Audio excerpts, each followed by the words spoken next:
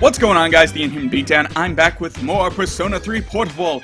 Last time we got to hang out with a couple people we hadn't seen before, including, I think we hung out with Kaz last time, and as well as Yuko, making a complete Kendo Team track fun dime event. So yeah, I think we also hung out with, no, we hung out with Kenji, didn't we? That's who it was. And we maxed out our charm. But now we still have one more stat that needs to be increased, and that is our academics, which we will definitely need. So let's go over to the arcade and play the quiz game. Yay! Oh god, I went from above average to smart. I think that's the second to last one, though. We're not completely there yet. It's time for lunch, which means Social Link Showdown. Koto, something I need to tell you. It'll take a while. So, I'm gonna go now. Okay, thanks, bye. Lunch break is almost over. What will you do now? Okay, second time. Alright, so actually we get to hang out with Chariot again, which I believe is Kaz. So let's go hang out with him. So, Koto, you going to practice? Yeah, I am, in fact. Would you care to join me? Takes dedication. Let's go!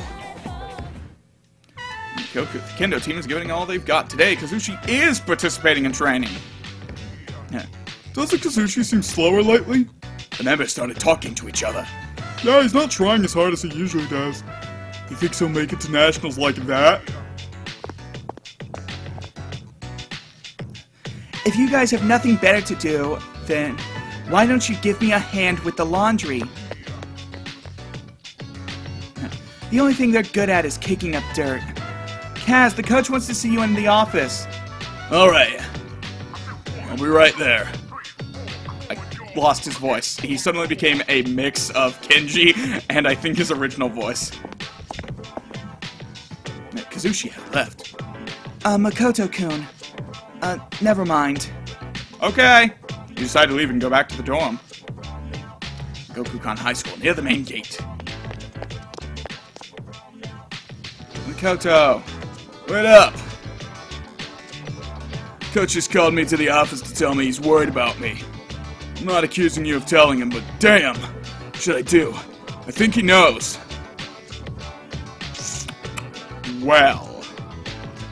How is your knee, by the way? It's sore, but I made it through practice today. Kazushi seems to have calmed down a bit. He said I'd have to quit the team if I'm hurt. I told him I'm not. I've already missed 3 days. Now I'll have to work even harder. Otherwise I won't be able to keep my promise to my nephew. You need to toughen up. Pain is an illusion. An illusion that really, really hurts. You're right. I have to stop making excuses. It takes guts to win. Kazushi seems happy. I decided that I'll take my chances for my nephew's sake. Even if I permanently damage my knee. If that happens, Makoto, I want you to be the next captain. You've gained Kazushi's trust. The relationship is stronger now. I believe that pushes us to 7? Yes, it is 7. Cool. Kendo team. It's a depressing topic, huh? That's just the worst case scenario, though, okay? I'll keep my promise and win at the regional meet, as well as at nationals. Then I'll give my knee a rest. But for now, I'll do whatever it takes. You do that, Kazushi. Oh, hey! Hi, Yukari. Been doing any conspiracy theorism? Good. Good. Alright. Let's head out to the town, because now we get to go start another social link that will hopefully... that actually we've seen before. We've seen this one. It's the tower. But we actually get to, do it formally this time. Also, I want to check on the other quests that we took for Elizabeth, because I don't remember when they are. Alright, how may I help you? Check requests. Actually, no, do I not? Okay. Do I not have any quests?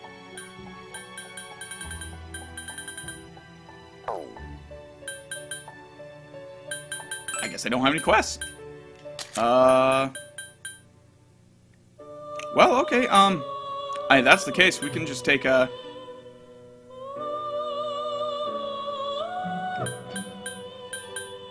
guess we'll just take, what is it?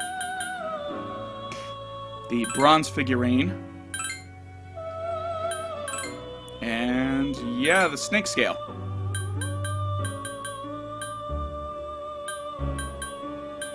I guess that's really all there is.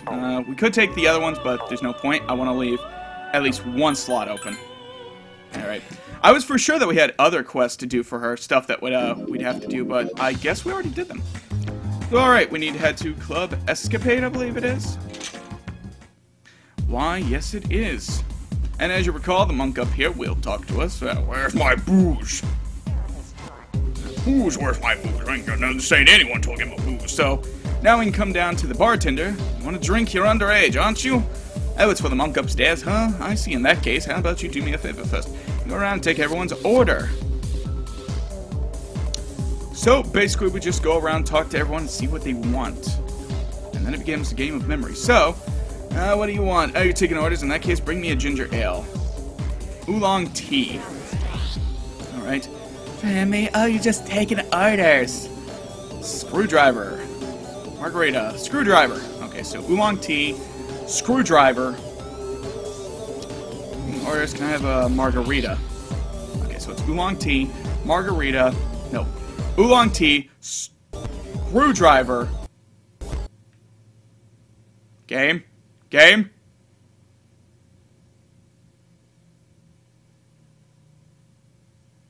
Uh-oh, SpaghettiOs. Okay, I don't know what that was about, but the game, I guess my computer was doing something and it was process heavy, so it caused the emulator lag out for a second, but luckily we didn't lose any data, so it's oolong tea, screwdriver, margarita. What do you want? I believe you want a Bloody Mary. Bloody Mary, yeah, that's right. Okay, so it's oolong tea, screwdriver, margarita, Bloody Mary, and what are you? I feel a strange aura around you. I see visions, people's past, present, and future. Most people I see clearly and far ahead, but you are different. Your future is filled with both blinding light and stagnant shadow. I can see but a small portion what lies beyond, what is shrouded in mystery. What a peculiar fate you carry. Now, young man, bearer of light and shadow, if you wish to know more about the near future, come and talk to me. Share my limited vision. Yeah, please, sure, go ahead. Very well. Shadows within shadows. Many shadows crawl amidst the immense shadows. 12 shadows feasting upon the heart of man. Monstrous yet dignified. They gather around you. Beware. Farewell, then.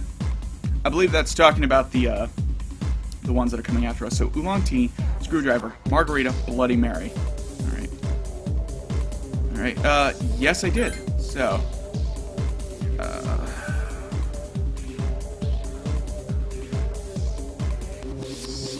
standing. Oh, God. Girl standing by the table. In the back. I don't know which one's standing.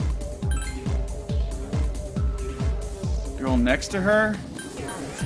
She wanted a margarita. Girl in the middle, she wanted a screwdriver. And that guy wants an oolong tea.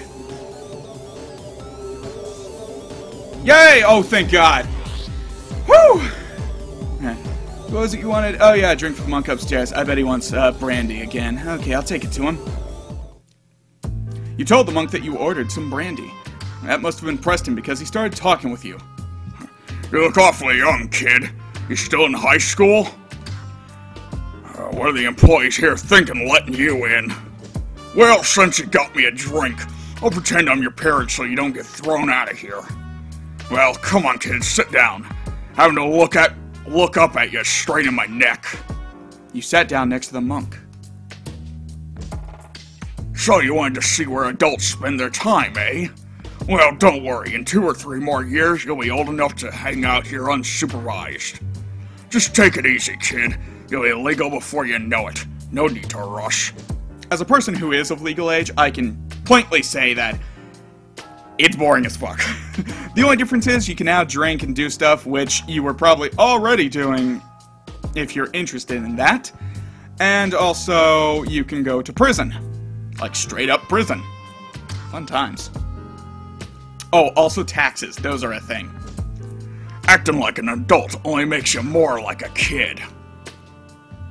Huh, I guess that sounds funny coming from an alcohol-drinking, cigar-smoking monk, eh? Does alcohol taste good? Some say it does. I just drink to get drunk. Makes me feel good. I think that's the excuse for everyone. I've never personally drank. I cannot stand the smell nor taste of alcohol. I've had a couple, only because it's like... I don't even think it was... I think it was wine, more or less, but, and it was because it was dark colored, and I was young, and it looked like my Dr. Pepper, so I'm like, oh, there's my drink! Oh, God! So yeah, that's just my stand on it. I can't stand alcohol. I can't stand cigarettes, either. You seem to be optimistic about the future. Well, don't get your hopes up too high, kid. That way you won't be disappointed when things don't work out. Sadly, that is also my mother's mantra. 'Cause when you have to smoke and drink just to get through the day... It's weird tilting half my head at the microphone because I'm speaking out the left half of my jaw to make his voice. So I'm tilting my head to the side, sort of like this, and talking off in the distance. But then I pucker up my cheek and just talk out this side right here. And then it goes directly into the mic. It's weird. just little eyes into how I'm doing this voice. Yeah. You're nothing like those punks I see running around town these days. Can't say the same for my son, though. Always being taken in by the police for questioning. Reminds me of someone's stepsister I know. I'm gonna remember your face, kid, and next time you come in here, I'm gonna have you thrown out, got it? You became acquainted with the monk. Which, of course, as we've seen before, is in fact a persona, the Tower. For thou art I, and I am thou. Thou hast established a new bond. The personas of the Tower Arcana. Which means I'll have to go get another persona. If I want to keep talking to him. You've established the unusual monk social link of the Tower Arcana. You're getting sleepy. Well, when you've had your fill, go home and don't come back. I will make sure to come back. You decided to go back to the dorm.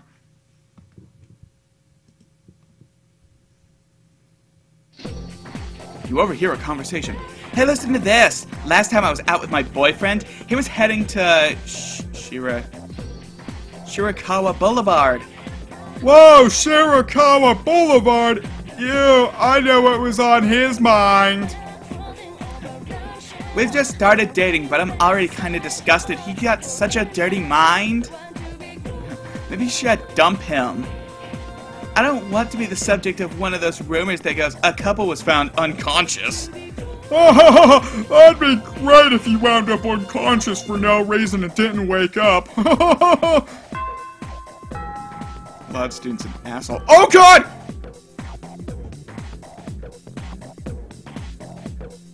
I'm gonna give this a minute.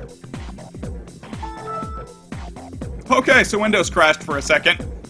Or like Explorer crashed, but it's back up, so I may have to restart my computer once I'm done recording this episode. The first bell has rung. As you should all know, there are many theories about the Arthur, that person, that the Genji, whatever, that Murasaki Shikiba shared pen name. Some even suggest that alien theory. Probably seen her portraits printed on the 2,000 yen bill.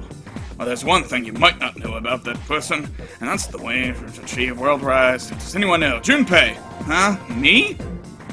How am I supposed to know about someone who lived that long ago? But what do I say, Makoto? I mean, it's obvious. Duh. Global Heritage Pavilion, despite the fact I know nothing about Japanese culture. Correct. Too easy, was it? Next. Phew, you saved me. Thanks, Makoto. Yeah, your classmates whispering, Makoto helped Junpei out, he's a really nice guy! You become slightly more popular, despite the fact I don't really have to be. I could have slept through that. Or, well, I could have, but it doesn't. No, I couldn't have. Never mind. I could have not helped Junpei out. It would have been hilarious. It's Social Link Showdown time! Fuka! I might be free, I'm uncertain.